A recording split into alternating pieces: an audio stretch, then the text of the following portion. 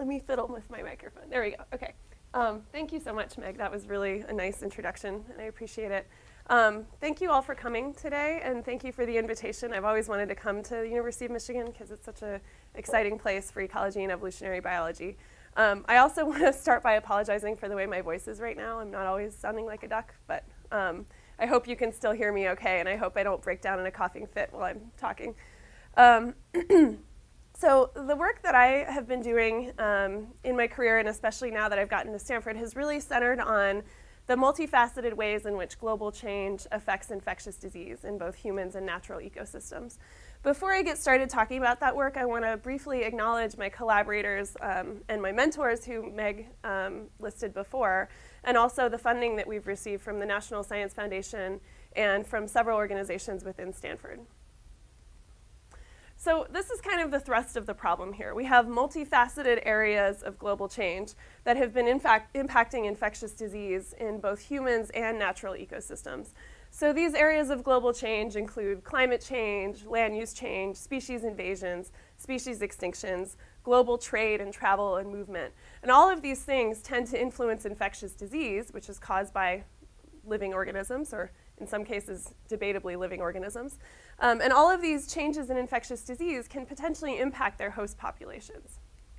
So to be a little bit more concrete with an example that maybe some of you are familiar with already, one of the areas where we've seen global change impacting infectious disease is in rabies and the spillover of rabies from vampire bats into cattle and humans. What we've seen in parts of Latin America is that deforestation combined with increased cattle ranching near the edges of forests has created lots of opportunities for cattle to be right in the edge in contact with lots of vampire bats. And these vampire bats are potentially getting more abundant because they have this abundant source of food. And this has led to increased opportunities for rabies spillover. So we now have an emerging problem with rabies in these systems. Another great example that some of you might be familiar with from wildlife is the monarch butterfly, which most of us know spends its summers in northern parts of North America and then spends its winters in parts of Mexico. And at least traditionally, this has been the case. Most of these populations have migrated south for the winter, and one of the functions of this migration has been to shed some of its really virulent protozoan parasites, or in some cases, cull the individuals that are really heavily parasitized. But because of this combination of climate warming in some of the warmer parts of the summer range, along with planting exotic milkweeds that stay green year-round, we are now starting to see some of these monarch populations no longer migrating south. And this has led to a huge buildup of protozoan parasites, which are really virulent to these monarchs. So again, we have interacting multiple dimensions of global change here that are influencing infectious disease. So my work more broadly is trying to address this question of how will diseases and their impacts shift in a changing world. And one thing that's challenging about addressing this question in many systems is that infectious disease is almost always embedded in these complex ecological communities. So in many cases, we have interacting multiple host species, sometimes multiple vector species that transmit disease from host to host. We often have multiple interacting pathogens, species, or genotypes, multiple interacting aspects of global change. So lots of possible arrows here. Any one of these arrows can be nonlinear. So any of these interactions can have nonlinear impacts. And the emerging effect of multiple interactions can also be nonlinear. So that makes it pretty hard to predict the emergent impacts of global change in these nonlinear and complex systems. And one of the tools that disease ecologists have used really effectively to deal with this complexity and nonlinearity is mathematical models that they're really confronting with empirical data. So using statistical inference to move from empirical data to parameterized mathematical models to predict transmission dynamics and to try to understand their impacts. So today I'm going to focus mainly on two areas of global change. They're listed in the reverse order that I'll talk about them, but species invasions in the first section. I'll talk about how species invasions influence infectious disease in natural ecosystems. And then I'll move on to talking about how climate and climate change may influence infectious disease in human, not human ecosystems, human populations. So first, species invasions and shared disease. I'm going to talk about how shared pathogens influence the outcome of competition between their host species. And particularly in the case where we have invasive and native hosts coexisting and competing with each other. I'm going to talk about this really charismatic plant fungus called black fingers of death that you will learn to love. In the climate change and infectious disease section, I'm going to talk about vector-borne disease, or mosquito-transmitted disease in particular, and how it responds to temperature. And I want to highlight right now, before I forget, that Daniel Weichel, who's sitting right here in the third row, has worked a lot with me on this work, and I want to really acknowledge his great work on this. So getting started with the first part here, how do shared pathogens affect the outcome of invasion when you have invasive species competing with native species? Okay, so many of us ecologists are familiar with this hypothesis that invasive species often arrive in their invaded region lacking some of their natural enemies, like their pathogens and their specialist herbivores. But one of the things we don't think about as frequently is that if these invasive species are at all closely related to the native species, they may actually share pathogens with the native species, either because they're bringing along pathogens that can also infect the natives, or because they're already susceptible to a pathogen that's already present in this new region. So regardless of which mechanism it is, the fear here is that the invasive species, maybe it's less well defended against pathogens, it has a weedier life history, for example, and it might sort of build up and become a reservoir host that can amplify the disease, which can spill over onto the native species. And so the concern here in this case is that if you have a shared pathogen that's infecting both invasive and native species, the pathogen could actually be a competitive weapon that the invader is using against the native species. And this is the kind of thing that we've seen playing out in some of our invaded grasslands in the US. So I'm going to specifically ask how shared pathogens affect the outcome of competition between native and exotic species in the Intermountain West, which is this sort of semi-arid shrub steppe grassland type ecosystem. This particular site where I worked is in Utah. We have some Utah fans out there, I see. So prior to invasion, most of the system looked more or less like this. This is what the semi-arid shrub steppe looks like. It has a combination of these shrubs, some bunch grasses that you can see here, some small annuals growing in the interspaces. You can see that it's a relatively open canopy. It's not completely dense and filled with plants. And it has a mixture of plants. It's not the most diverse ecosystem you've ever seen, but it certainly has more than one species of plant. Around the turn of the 20th century, we saw a massive invasion by this exotic annual grass called cheatgrass that originated in probably Turkey, somewhere in Europe. And now most of this region looks a lot more like this. So we now see these extremely dense monocultures, essentially monocultures, of annual grass. You can see that this grass, when it dies back for the year, or not dies back, it actually dies for the year, it leaves behind this really dense thatch that decreases the fire return interval. So now we have more frequent fires. It's also really bad for grazing. A lot of this area is ranch land. And these seeds have these barbs on them that point in one direction. So the seeds tend to get stuck up in the cattle's noses, and so the cattle hate it, the farmers hate it. The cattle don't really like to eat it. They'll selectively eat the native species instead. And so it's just really environmentally destructive. It's really a hated plant in this area. In addition to the massive impacts it's having, it's also brought along this fungal seed pathogen called black fingers of death, which literally infects the seeds, and if it's able to kill them, or sometimes even when it doesn't kill them, it grows these fungal conidia coming out of the seed. So it's feeding off of the seed endosperm here. And you can see in this case, the seed started to germinate but was killed before it could actually fully germinate or fully establish itself. So mirroring the really high density of seeds in the system, this pathogen is reaching really, really high densities, so tens of thousands of killed seeds per square meter.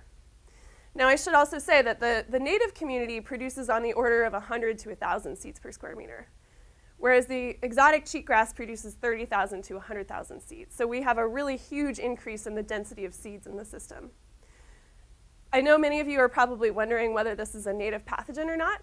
We don't actually know. We think it was probably cosmopolitan worldwide and was probably present before the invasion of cheatgrass, but certainly no one ever noticed it because seed densities were so low before, whereas now we have this huge density of killed seeds in the seed bank. So not only does this pathogen infect cheatgrass and kill cheatgrass seeds, but it also kills the grass seeds of all the native grasses. So it can infect and kill, it doesn't kill all the seeds, but it kills seeds of each of the species that are still present in the system. So here we have this system where we have invasive cheatgrass and native bunch grasses, and they're sharing this fungal pathogen. We think that cheatgrass is fueling the abundance of this pathogen by simply dumping so many seeds into the system. Now, I mentioned that once the seed gets infected, it becomes basically a race for survival between seed and pathogen. So if the seed can germinate quickly, it might survive, but if it doesn't germinate quickly enough, it'll get killed. Now, we know that cheatgrass is able to germinate basically within a day or two of any rainfall, whereas the native grasses tend to take a week or 10 days. So you can imagine this gives the native grasses a disadvantage when they're infected with this pathogen. So what we hypothesized is that faster germination leads to higher tolerance of infection, or in other words, these exotic seeds are more likely to survive once they're infected. So when we think about the impact of this pathogen, what we expected was that even though cheatgrass was fueling the growth of the pathogen, the heavier impact might be felt by the native grass because they're more likely to get killed once they're infected. So our hypothesis is that the net impact of the pathogen would be negative on the native bunch grasses and might actually be positive on the exotic cheatgrass because it's sort of winning in competition by using this pathogen as a competitive weapon. So this is the hypothesis that we wanted to test in this system. So I'm going to outline this approach, and later on I want to point out that I think this approach is really broadly useful across many different systems and questions, and I'll try to show another example of how this approach is useful. But what we did in particular is we started by building population growth models of the native and exotic grass species in the presence of the pathogen, and building in the demographic impact that the pathogen was having on both plant species. So we build the population growth model. We then parameterize it by collecting empirical data in the field. So we did experiments and made observations in the field to measure basically the demographic rates that go into this population growth model.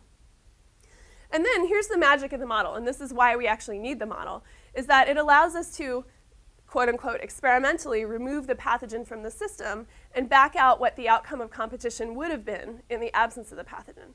So we can compare the outcome with and without the pathogen. So this is really the purpose of constructing this model, is it allows us to incorporate this kind of complex and nonlinear potential feedback and really infer what the impact might be in the system. So this is all I'm going to say about the model. I'm going to really briefly introduce the kind of structure of model that we're using. This is the cheatgrass life cycle. So it's an annual grass. It starts at the beginning of the growing season, which is the fall, with just a population of seeds that are sitting in the seed bank.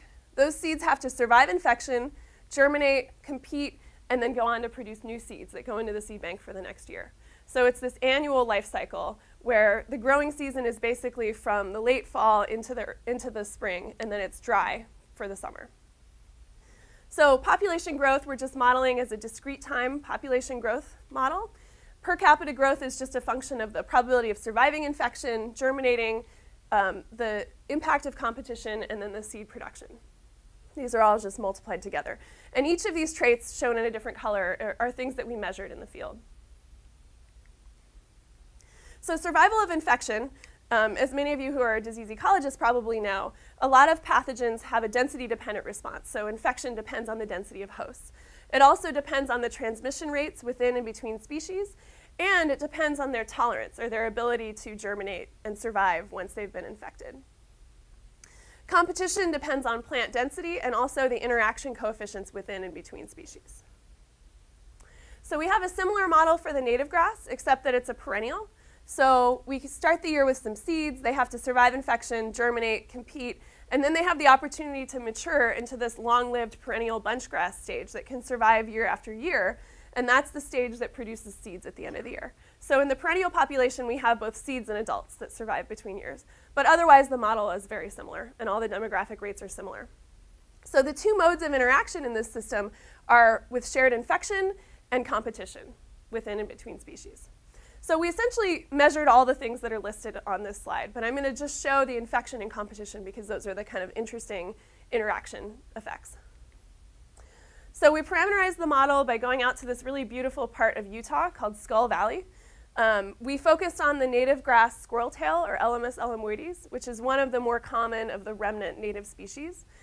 And then we used the exotic grass cheatgrass as our invasive grass, which is the only invasive grass in this, or the only common and important invasive grass in this system. Now I want to highlight here, I don't know how well you can tell, but you can see there's a fence here. We worked within the fence because that's where the native bunch grasses still occur.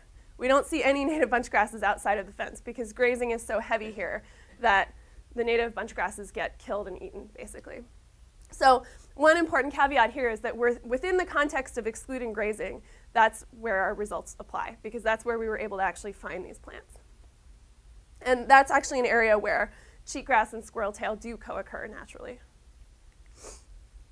So this is what our competition experiment looked like. Essentially, we just varied the background density of both cheatgrass and squirreltail. So here we have a plot that has a single squirreltail individual per square meter, and here we have part of a plot that has multiple squirreltail individuals per square meter. So we're varying them from low density to high density, and then we're measuring the seed production of a focal squirreltail individual and a focal cheatgrass individual inside each of those plots.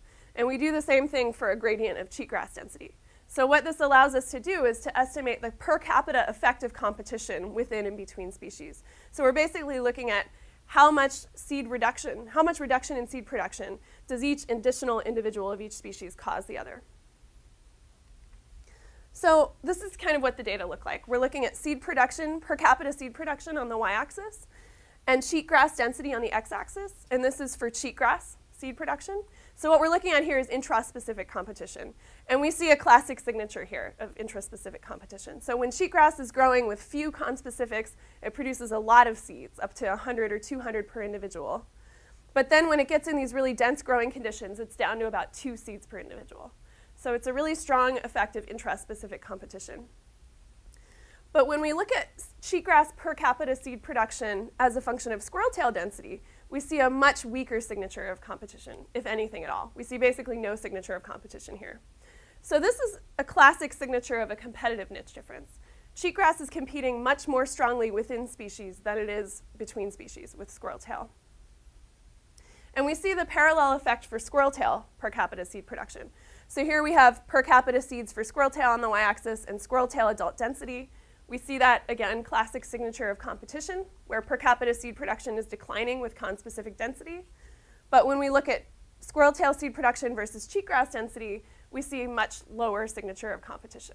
So again, classic signature of a competitive niche difference here. So this was actually a huge surprise to us, because we had assumed that cheatgrass was having a big competitive effect on the native grasses, and that's why we saw the native grasses being extirpated when cheatgrass was present. But actually, there's a really strong niche difference here that is going to predispose the system towards coexistence. So, and in retrospect, this kind of makes sense, because these species are actually coexisting within the area where we looked. But nonetheless, this was sort of the first surprising result that we had. Next, one of the cool things about this system is that it allows us to measure transmission rates. So those of us working in disease ecology know that it's very hard often to measure the per capita transmission rates and how that changes with species density. But in seeds, we can actually do this. So we take, these are Petri dishes with blue filter paper, and you can see the white seeds here are field-collected, killed seeds that have black fingers of death. And we varied the density and species of those black fingers of death seeds, ranging from low density of cheatgrass to high density of cheatgrass, and low density of squirreltail to high density of squirreltail. And then we used these pink dyed target seeds, which were surface sterilized, as sort of the response measure. So what we're looking at is how many of these target seeds become infected as a function of the density and species of infection in the Petri dish. So here's what we see. This is black fingers of death number. This is scaled up to the per meter squared times 1,000 scale, but this is the density of black fingers of death in the Petri dish on the x-axis, and the fraction of the cheatgrass target seeds, those pink seeds that became infected, on the y-axis. And what you see is the classic signature of density-dependent transmission here. So the more killed cheatgrass seeds in the Petri dish, the larger the fraction of target cheatgrass seeds became infected. The other important thing is that it didn't matter which source species we were using. So whether you had killed squirreltail seeds or killed cheatgrass seeds, they were equally capable of infecting those susceptible cheatgrass seeds. So we did the same thing for target squirreltail individuals. And what we see, again, is this pattern of density-dependent transmission. But what we realize right away is that there's a big difference in susceptibility here. So for the same density of black fingers of death in the Petri dish, we see a lot fewer squirreltail seeds getting infected than cheatgrass seeds. This was also a really interesting surprise for us, because we had assumed that the pathogen was equally capable of infecting all the native grasses and the exotic grass. But actually, it appears that the pathogen is doing better infecting the really abundant exotic grass than it is the very rare native grass, which makes a lot of sense evolutionarily if you think about it that way.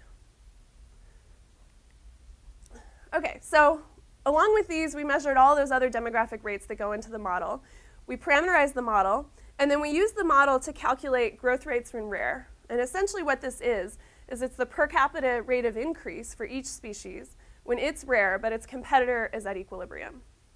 So the idea here is that this is kind of a continuous metric for the outcome of competition, because if a species can increase when it's rare and its competitor is at equilibrium, that means it's going to be able to stably persist in the community. Because if it gets depressed to low density, it'll increase again. So if both species are able to increase when rare, then coexistence is stable, because any species that's depressed to low density will reinvade. So rather than giving us a binary outcome, it gives us sort of a continuous outcome of how capable of invading when rare is each species.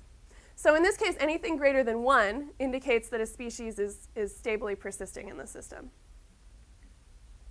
So here's what our outcome of competition looks like in the fully parameterized model. Let me walk you through what this is. The cheatgrass growth rate when rare is here on the x-axis. So anything greater than 1 means cheatgrass is stably persisting. The squirrel tail growth rate when rare is on the y-axis. Again, anything greater than 1. And then these dots represent samples from the posterior distribution. So we decided that rather than calculating a single point estimate of the outcome, we wanted to sample from the posterior distribution what is the most likely outcome and how much uncertainty do we have in that outcome. And what I'm showing in black is that the most likely outcome of this model is actually coexistence. And I sort of hinted at that earlier, that we have this strong competitive niche difference, so we might actually expect to see coexistence in this system. But we can't rule out the possibility of squirrel tail monoculture or cheatgrass monoculture. But essentially, the most likely outcome is coexistence. So now what we want to do is take the fully parameterized model and remove the pathogen and compare the outcome. So here we've done that. What you see right away is that these plots are not very different. You can squint and you might find some differences, but more or less the main outcome is that the pathogen is not having an overwhelming effect on the outcome of competition. And this is actually really surprising, because we find in the model and in the empirical world that the pathogen is killing tens of thousands of seeds per square meter. So it's having a huge effect at the population level, but at the community level, it's having very little impact on the outcome of competition. And I'll get into why that is in a minute. But first, I want to sort of zoom in on what the differences are between these two plots. So what I'm going to do is subtract this plot from this plot and basically show the relative shift in the outcome of competition. And basically what the pathogen does is it makes coexistence or squirrel tail winning more likely, and it makes cheatgrass winning less likely. So this is in contrast to our initial hypothesis. This is the native grass is actually benefiting from this pathogen that's spilling over, even though it is spilling over and getting infected. So if anything, in contrast to our hypothesis, the pathogen, first of all, isn't having an overwhelming impact on the outcome of competition. But second of all, if anything, it's benefiting the native grass. So again, this was our hypothesis, that cheatgrass was fueling the growth of this shared pathogen, which would be differentially harmful to squirrel tail. But we find that it's not actually differentially harmful to squirrel tail. Because although squirrel tail was slightly less tolerant, what we found when we really investigated these population growth models was that the net impact was positive on squirrel tail, because not only was squirrel tail less susceptible, so it was less likely to get infected in the first place, but also squirrel tail has this perennial life history strategy that really buffers against the losses of seeds. So the really important thing that we found was that squirrel tail has these long-lived adult stages that live, it's greater than 99% survival. So population growth in this species is all about the survival of adults. And it really doesn't matter if you kill a few seeds, because those adults are still alive and they're producing 4,000 seeds each every year. So essentially what we learned is that not only in this case does squirrel tail have a buffered life history, and so it's not negatively affected by this pathogen, but actually in many cases we might expect perennial grasses to have a buffered life history and not be as susceptible to seed pathogen impacts. Whereas annual grasses only have their seeds carrying over year after year. So killing seeds is much more important for annual grasses than for perennials. So what I'm getting at here with this whole point is that invader-driven pathogen spillover doesn't necessarily harm the native species. So contrary to our expectation that global change means worse disease outcomes, in this case, invasion doesn't necessarily mean pathogen spillover is harming the native species. There's lots of things harming the native species, but the pathogen is not one of them in this case. Now, I want to do a quick aside here that I put in specifically for this audience because Meg said you guys were interested in multi-pathogen communities. And I also want to point out just how useful this kind of method can be for dealing with these complex and nonlinear systems. So again, the approach is build a population growth model, go out and measure the life history and demographic parameters empirically, and then compare the outcome with and without the process of interest. So in this case, it was the pathogen. And I want to show just a slide or two as an example of how we've used this in a different system. These are the salt marsh trematodes in California. If you don't know about these, they're super cool. They're parasitic castrators. They infect these little snails. There's 18 species or more of these trematodes, and they have a competitive dominance hierarchy. So they can actually attack and kill each other within the snail. So you pretty much only ever see snails with a single infection. And if two parasites arrive in the same snail, we can predict pretty well which one is going to win. So in that kind of system, we don't expect to see coexistence. We expect competitive dominance by the most dominant trematode species. So my question in this system is, how can we ever get coexistence of all these 18 parasite species that need to use this snail? And my hypothesis was that it was a competition-colonization trade-off. So in other words, those subordinate competitors might be really good at colonizing new snails that are uninfected. So what we did is we went out and measured the evidence for this competition-colonization trade-off, and we did find that it actually occurs. So decreasing competitive ability going this way, the lesser competitors, on average, had higher colonization rates empirically. So you might expect a trade-off to look negative, but in this case, it looks positive.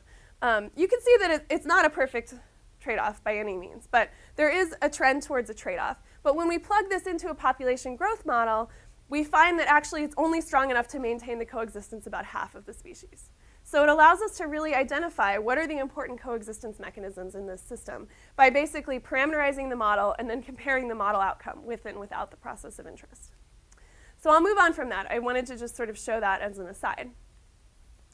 Now moving on to the second part, I want to talk about climate change and its impacts on infectious disease in humans, and specifically how temperature affects vector-borne disease. This is a really important issue, as we've seen lots of emerging vector-borne diseases recently spreading throughout the Americas. A lot of people are discussing whether, for example, the emergence of Zika has anything to do with climate. And this bears on that question. So this is work that I started with a working group funded by the Luce Foundation. This was held at NC's back in 2010 or so, and these are my collaborators in this working group. The idea here is that temperature affects malaria transmission. So we started off looking at malaria. We're going to expand to more diseases later on.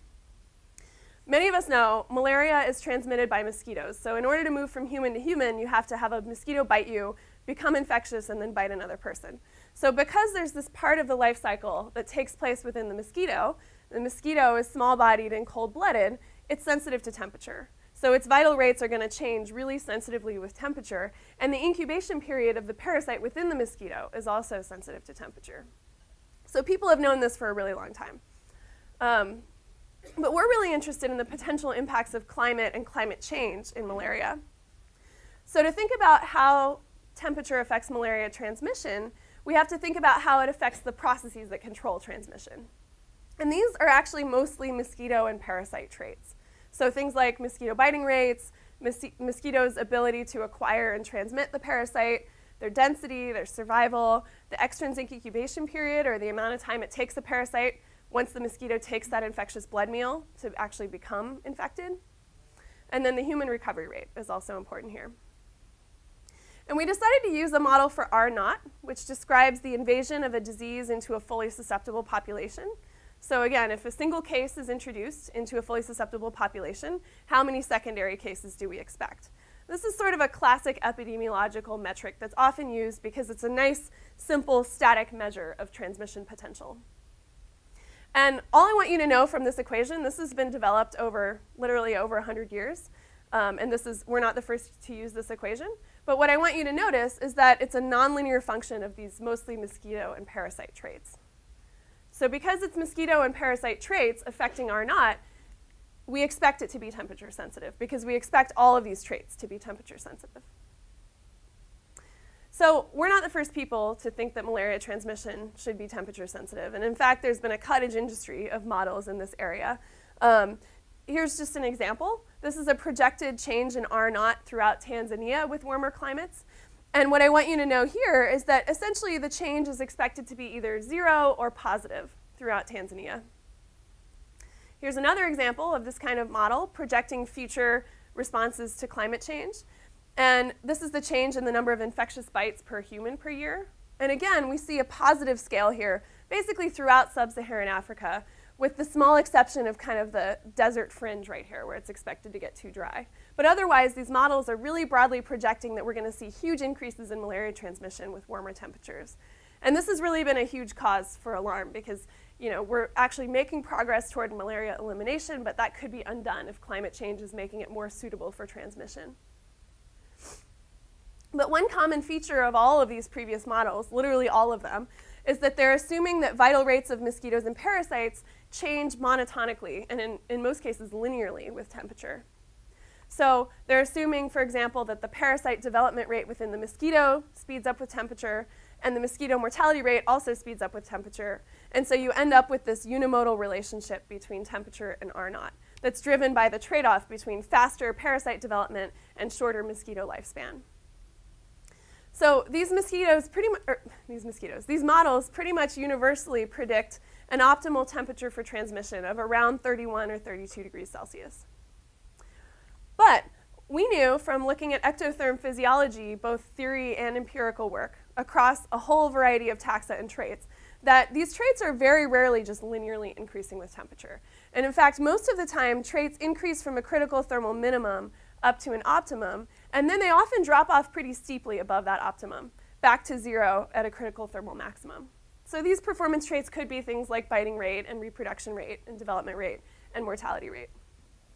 So we know this, I mean, this is very, very well established from empirical work and theory in ectotherm physiology, but it hadn't been applied to mosquito or to malaria in particular transmission models. So very simply, our goal was to integrate these nonlinear thermal responses into malaria transmission models. So we went into the literature and we looked for empirical experiments where people had experimentally held mosquitoes at different constant temperatures in the lab and had measured biting rate and development rate and survival and so on. And we extracted all these data and fit nonlinear, both symmetric and asymmetric thermal responses. We plugged all those into an R0 versus temperature model. So now each of these parameters is a function of temperature. So we get an overall relationship between R0 and temperature. And then we validated it by comparing it with field transmission data matched with temperature.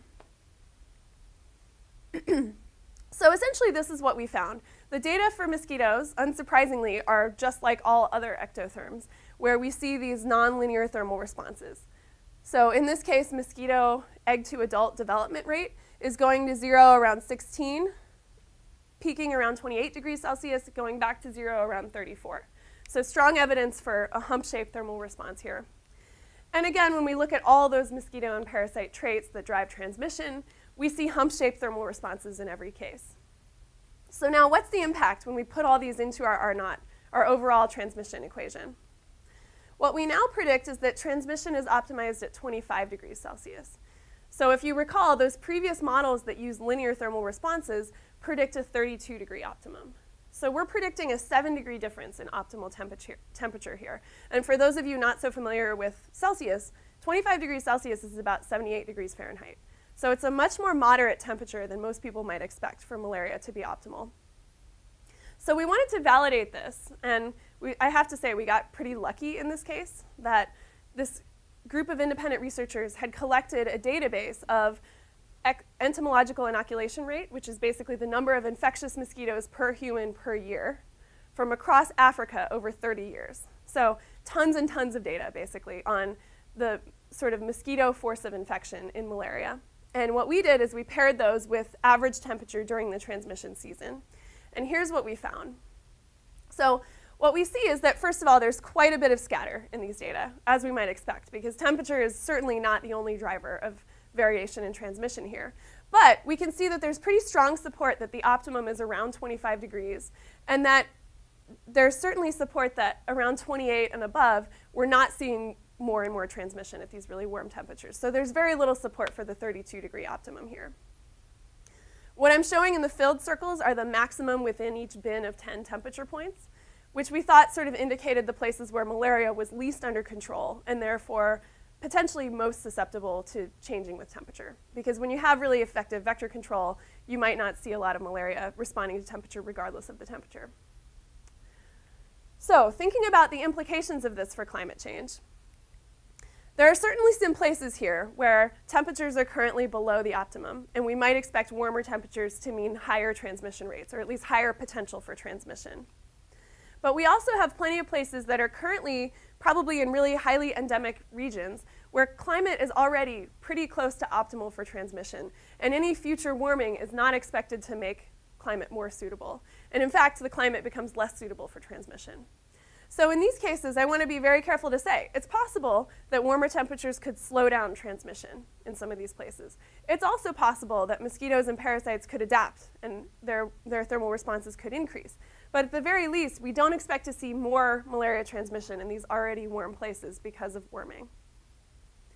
So we wanted to map this a little bit more specifically. Where do we expect to see increases and decreases in malaria transmission? And so here we plotted basically, this is an overlay of human population density with the number of months per year where temperatures are really suitable for transmission. So it's sort of we were trying to get at this like malaria hotspot region. So currently, this malaria hotspot, well, we did this model a few years ago, but in 2013, let's say, the malaria hotspot was coastal West Africa, where we really had high densities of people exposed to really suitable climates for a lot of the year. But with warmer temperatures, we're going to expect to see that hotspot shifting towards the higher elevation Albertine Rift region, which is also really densely populated and currently has a little bit below optimal temperature. So these are the places where we really expect to see, like we really should be concerned about increases in malaria transmission in these areas. And this is where we should plan the most for increased malaria transmission. In other places, we expect the climate to become less suitable. So it's possible that we really won't see very much transmission in these places, or again, maybe we'll see very little change in these places. And I think we still need further research to see whether we're really starting to see those declines in the warmest places yet or not. So the big take home here is that climate change may speed transmission in cool places, but also potentially slow down transmission in warm places. So before I move on from this section, I want to talk a little bit more broadly about this pattern. So I mentioned that ectotherms in general have this very consistent unimodal thermal response pattern across most of their traits. So we know that there are a lot of vector-borne diseases out there that are transmitted by ectotherms. So we expect that there should be a more general relationship between R0 and temperature that we might be able to estimate across many different systems. So we currently have a grant funded by NSF EEID where we're going to develop a more general framework for understanding temperature-dependent transmission, particularly for vector-borne disease. So the first step is we're going to integrate empirical data to estimate temperature-dependent R0 for 13 different vector-borne diseases. So we're going to create replicated parameterized R0 equations for 13 different systems so that we can compare and contrast. What are these temperature responses? Which are the traits that are driving similarities and differences across systems? We're then going to use the metabolic theory of ecology to try to develop some a priori theory that might predict what these temperature-dependent models will look like, which we can then compare with our empirical models. So we can use the models as a test of metabolic theory. And what would be really helpful is if we could actually develop metabolic theory-based models that we can extrapolate to future emerging diseases that we know less about. So that's the first kind of aim. The second aim is to validate some of these models, particularly for dengue and the other Aedes aegypti transmitted viruses, by collecting field data in Ecuador and in Kenya, and then using existing field data. So I'll talk a little bit more about model validation in a second. Our third aim is to try to understand whether there's already been local adaptation of these mosquitoes. So in some cases, these vectors have really broad geographic ranges. And what we thought is that there might already be some evidence for local adaptation of thermal responses. So for example, populations from warmer areas might have warmer thermal optima. So we're going to be collecting mosquitoes from across the range. We're going to be collecting eggs, rearing them up in the lab, and doing controlled thermal response experiments across different populations to look for evidence of local adaptation. So I'm going to wrap up by just giving a quick example from this first part of another temperature-dependent R0 model for a really important additional system. And this is the Aedes aegypti and Aedes albopictus transmitted viruses. So dengue, chikungunya, and Zika. These are two mosquitoes that are really human-associated, particularly Aedes aegypti. It breeds in highly urban areas. It likes, human containers, even things like bottle caps and flower pots, buckets, tires. These mosquitoes do really well around humans. And so that's led to these repeated emergences and sweeps of infectious disease over the last several decades through the Americas. So we want to know how temperature affects transmission by these mosquitoes. So we're going to use the exact same method here. We find the data in the literature and fit the thermal responses, combine them into R0, and then validate with field data. This is work that Daniel contributed to. I want to point that out. So for Aedes albopictus and dengue, these are what the thermal responses look like. So again, we see these unimodal thermal responses, very similar to malaria. This is what they look like for Aedes aegypti and dengue. Again, very similar thermal responses, unimodal. For viruses, it's a little bit less clear whether the extrinsic incubation rate ever actually turns over or whether it's just that the mosquitoes never survive at those really warm temperatures. But either way, the effect on the model is the same. The other thing I want to point out is that there weren't enough data on chikungunya or Zika to measure these temperature responses. So that's a huge empirical data need that I know some people are working on addressing now. So we do the same thing. We combine these into our temperature-dependent R0 models. And for Aedes albopictus, we predict that the optimum is 26. And for Aedes aegypti, the optimum is 29 for transmission. And that's in part reflecting the fact that these viruses are able to continue developing quickly at warmer temperatures than the malaria was. So that's why the optima are a little bit warmer. So in contrast to the malaria system, where all the previous models made really consistent and similar predictions, the previous models in this system are all over the place. And there have been a lot of previous models looking at temperature-dependent transmission by these mosquitoes. So here I'm showing our Aedes aegypti model in black and our Aedes albopictus model in dashed lines, dashed black. And you can just see that the predictions are all over the place. Some of them are very similar to our model predictions. Some of them are way different. So they're predicting a 35-degree optimum, which is just crazy in my opinion. But anyway, so we see all this variety in the models in the literature. The only one that's been statistically validated against independent transmission data is the Wesolowski model, which is in orange. And that one actually pretty closely mirrors our model, you can see here, although it drops off at slightly cooler temperatures. So model validation was a really important objective for us, and it was a really difficult objective, to be honest here. So I mentioned that we got lucky for malaria because there were all these great mosquito transmission data just available, sitting there waiting for us. For chikungunya, dengue, and Zika, there were not these great data. So what we had to work with were these independent human case data reported at the country scale. So we have several issues here. They're aggregated to the country scale, first of all, and they're human case data, which are several degrees removed from the actual transmission event. So these are the challenges with these data. But what we decided to try to do, oh, and these are from across the Americas from 2014 to 2016. What we decided to do was to ask whether temperature-dependent R0 predicted the probability of observing local transmission, and then given that we did observe local transmission, what was the magnitude of the incidence. So we decided that those things should at least be positively related to the number of human cases. So this is the validation approach that we used. So what I'm showing here is the probability, the posterior probability that R0 exceeds 0. So in other words, temperature is not completely excluding transmission. The probability that temperature is not excluding transmission times the log of the human population size. Because we figured that larger populations have more people, so more opportunities for outbreaks, and also probably have more people coming and going, so more exposure to potential outbreaks. And this is a logistic regression showing the probability of observing an outbreak in a given data set. We did the regression separately for dengue versus chikungunya and Zika, because chikungunya and Zika had much lower incidence overall. So basically, we had fewer positive data points to work with there.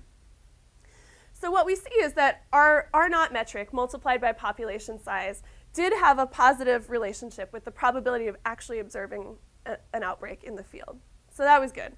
We also found that, at least for dengue, this model does a surprisingly good job of predicting when and where we should see outbreaks. So this is all out-of-sample validation, and the accuracy was about 88%. So it's actually doing a pretty good job for dengue. For chikungunya and Zika, because there were so many more zeros, the out-of-sample accuracy was lower. It was closer to 68%. So the second part is looking at whether predicted R0 predicts the magnitude of incidence. And here we're looking at the actual value of R naught times the population size. Because again, we figure that larger populations have greater opportunities for large outbreaks. And we're comparing that with the log of the incidence, so the number of new cases per week. And again, we see a positive relationship here. And again, the relationship is stronger for dengue than chikungunya and Zika. And again, we had pretty high accuracy. In this case, it was based on root mean squared error. And it was about 88% accuracy. So the models are, again, doing a pretty decent job given how coarse this data really is. So, of course, the models are not taking into account the human dimension, which is really important in these systems. And this is one of the interacting aspects of global change that we're really starting to move towards trying to understand. These are things like urban population density, how much vector control effort there is, how much infrastructure. So a big thing with these mosquitoes is that when people don't have reliable access to piped water, they'll store water around the house, and mosquitoes will breed in that water. So a big predictor of your risk is whether or not you're storing water around your house. And then so socioeconomic factors in general. And these are things that I'm not going to talk about now, but we're working towards integrating these into these models. So to sum up this last part, Zika, dengue, and chikungunya have peak suitability for transmission between 26 and 29 degrees Celsius. 23 to 32 or so is about the permissible range. So I'm not showing the map right now, but in most of the Americas, throughout the tropical and subtropical region, we have suitable temperatures for most of the year. But we're predicting that that suitability really quickly declines as we go north in North America. So, for example, Michigan probably has suitability for 2 months a year or so, 2 or 3 months a year. And human activities determine the actual risk. So the temperature suitability is sort of the envelope where we can observe transmission, and then human activities affect where we actually observe large outbreaks. Okay, so to wrap up, there are many aspects of global change that are interacting to affect infectious disease in most disease systems, including both human and natural ecosystems. In the first section, I showed you that invader-driven pathogen spillover doesn't necessarily harm native species. And in the second section, I showed that vector-borne disease transmission is highest at intermediate temperatures. And so in both cases, the point I want to make is that the outcome can often be subtle. It's not necessarily true that just global change means worse disease outcomes. And that because of this complexity and nonlinearity, it's really important to disentangle how these interacting drivers are influencing the disease system. So I want to wrap up by simply talking about, again, diseases are embedded in ecological communities, and nonlinearity is really important. So with that, I'd be happy to take any questions, and thanks for your attention.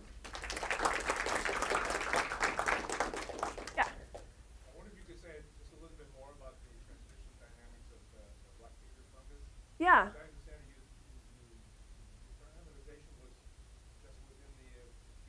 Mm-hmm. Yeah, so yeah, that's a great question. So he asked about the transmission dynamics of the black fingers of death, because we measured that in Petri dishes, which is very different from nature, as you might expect. So what I didn't show, just for simplicity of the figure, we had those experimental data where we were able to actually manipulate the density of each seed species.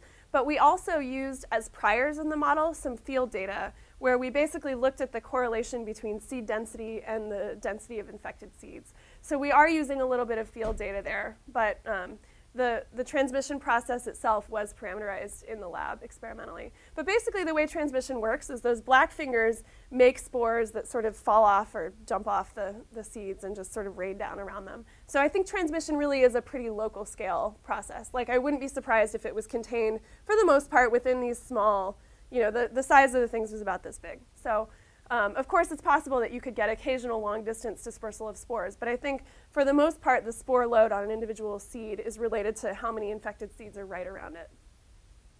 Annette?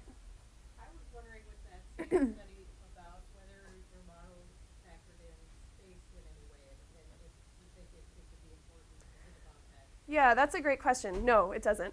Okay. We basically assumed that we knew the competitive neighborhood and that it was 1 meter squared. So we didn't try to address space at all in that model. I do think there could be interesting spatial dynamics, particularly if you're comparing like rangeland areas that are heavily grazed with protected areas and burned areas. So fire is a really big important driver also. So we weren't specifically interested in spatial processes, so we decided to just ignore them. But I think it would be an area for future work. Do those species have like patchy distributions at all, where they kind of come and go? Well, they're patchy, but mostly because of like the disturbance history. So like they're patchy because they're all within the fenced area. It's not so much that they're like in parts of the fenced area and not in other parts. Yeah, good question. But it's also, they're probably of similar ages and things like that. So it's a little bit hard because the remnant native grasses are so rare at this point that we can only really work with them in the areas where they still exist. Yeah? Are there any prominent seed predators in the system? Yes. From what I understand, the prominent seed predators only become prominent sometimes, and there are these Jerusalem crickets that come in, and it sounds like one of Noah's plagues. Like they're just like Moses' plagues. Wait, who had the plagues? Moses. I'm sorry, Moses. It's literally like a biblical plague. Like these things come in and they just defoliate the entire area. And it's one of those things like you better hope that that doesn't happen during your field year because you're not going to have any data and you will have to run to your car to escape. But I mean, really, so like those are the main, I mean, there could be some rodents, but we don't really see a huge evidence for seed predation there in normal years, except when you have these crazy cricket outbreaks. Yeah. Other questions?